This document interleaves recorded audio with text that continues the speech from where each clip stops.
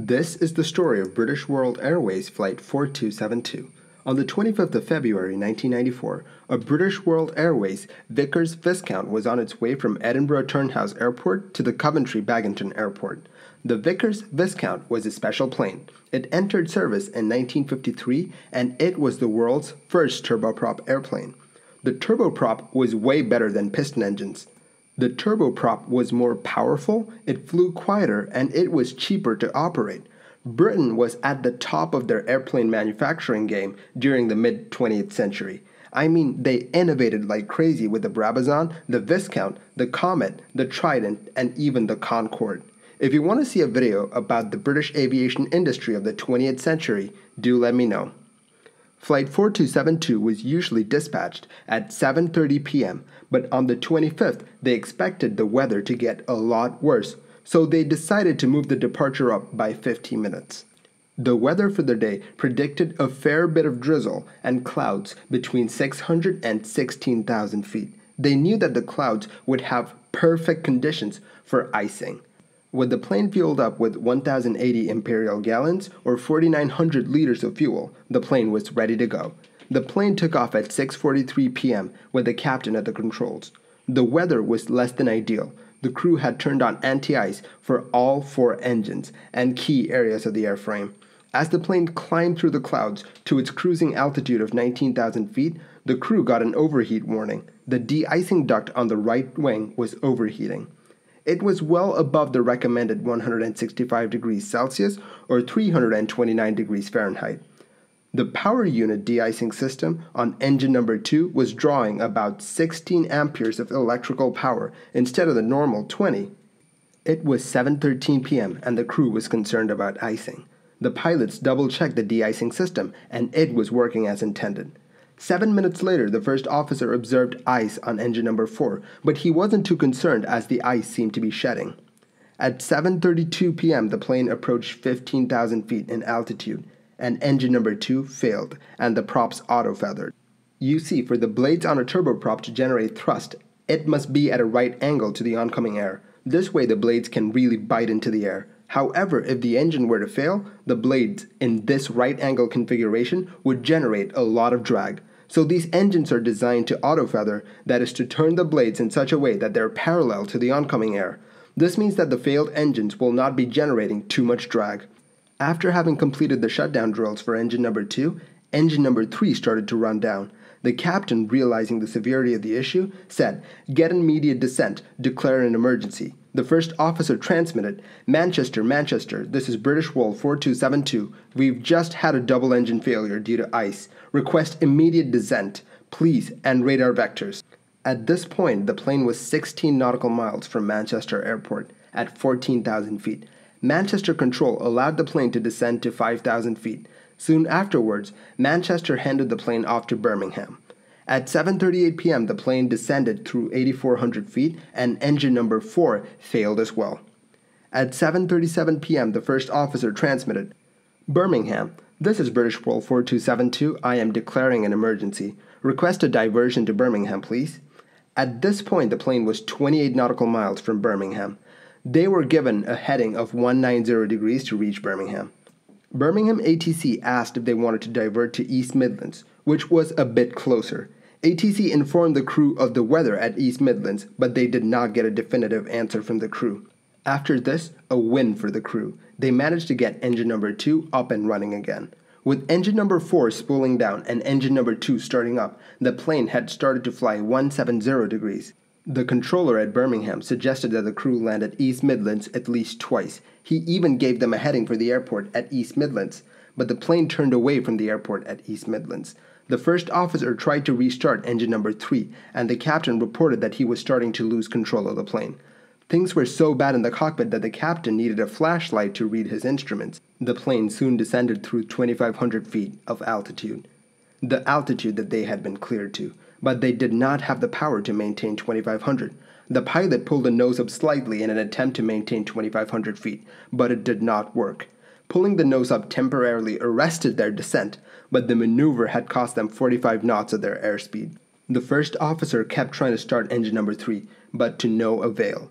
At 7:45 p.m., the first officer transmitted 2 mayday calls. But with the electrics in shambles, no one heard that.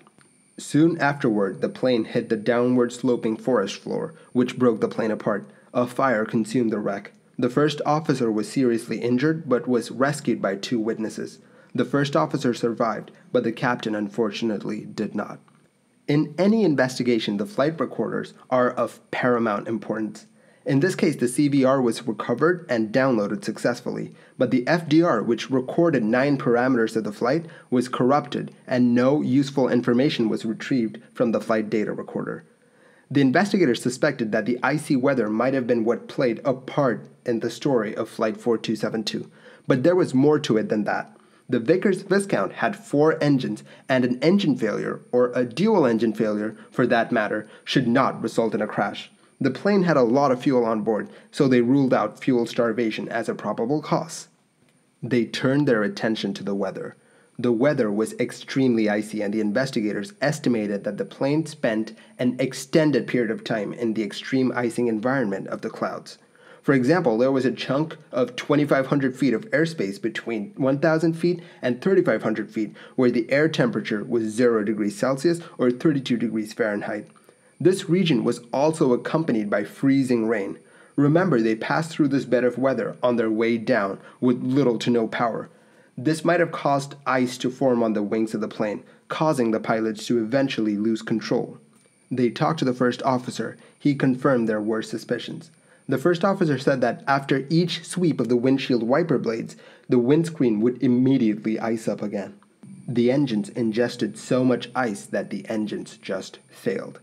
Had the engines been running, the de-icing systems would have taken care of the ice, but with the engines out, there was not an opportunity for the ice to melt away. Moreover, with engines 2 and 3 out, the cold, icy air might have entered the heat exchangers and the internal ducts of the wing, and thereby freezing the wing from inside as well. The Viscount is a rugged plane. It can sustain a climb even with 2 of its engines out. But the captain realized that with engines 2 and 3 out, they did not have any of their de-icing systems, and that's why he initiated an emergency descent. Looking back at the flight, they got engine number 2 running before impact. This meant that the ice on the left wing was being melted away, but the tail and the right wing were still iced up. This gave rise to a situation where the left wing was producing more lift than the right wing, an asymmetric lift situation. The ice had weighed down the plane, and with the captain pulling the nose up at 2,500 feet, they lost about 45 knots of their airspeed. Therefore, to stay airborne, they had to continue their descent. Something puzzling was the route that they took. The crew knew that their route had bad weather, but they still just flew in a straight line. No avoidance was even attempted. They found that the weather radar had not been used, which is astounding given the weather that they were flying through. The captain had a bit of a habit of not using the weather radar. Interviewing the first officer, they got to know what happened after the second engine failed. The crew did not follow the emergency checklist when engine number 2 failed. Keep in mind, this was a relatively low-stress portion of the flight. They missed several key steps like propeller synchronization, the correct airspeed for a restart. They forgot to close the de-icing system of engines 2 and 3, which froze the plane from within, and they did not isolate the electrical system, which would turn out to be crucial later on. The checklist provided crucial information on how to deal with a crisis, and in a high-stress environment, they make sure that the crews have all the information that they need to deal with a situation. But the design of the checklist made it hard for the pilots to absorb information in an emergency. After the crash, one of the recommendations was to find the best checklist design to help pilots out in an emergency. As the flight went on, things got worse and worse due to them not following the checklist. Their electrical system was in shambles. The plane was plunged into darkness. But as the crisis unfolded, the pilots barely talked to each other, a clear sign that CRM, or crew resource management, had broken down. Sadly, neither pilot had been trained in CRM, but they were both slated to get that training within a short period of time.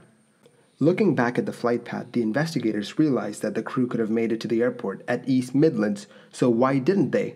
The first officer had only declared an emergency and not a mayday or a pan-pan. And when they contacted ATC, the decision to divert to Birmingham had already been made. Moreover, the crew just did not know that the airport at East Midlands was closer.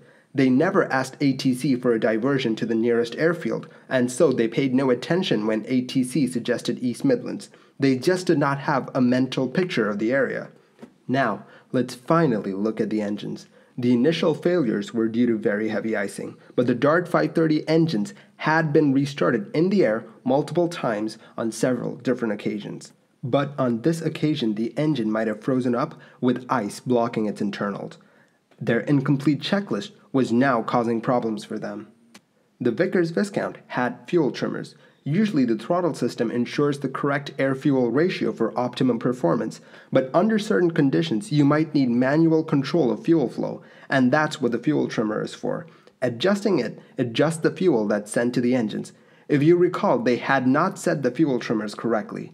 During the crisis, it was set to 0%, and with the fuel trimmer at 0%, the restart of the engine was made that much more difficult.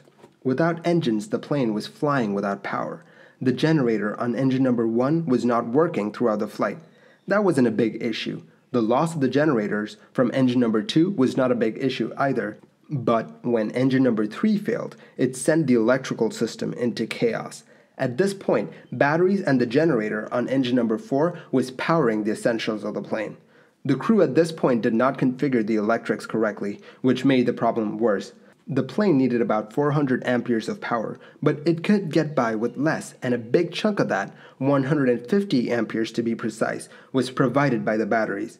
But unfortunately, the batteries started to die out minutes after engine number 3 failed.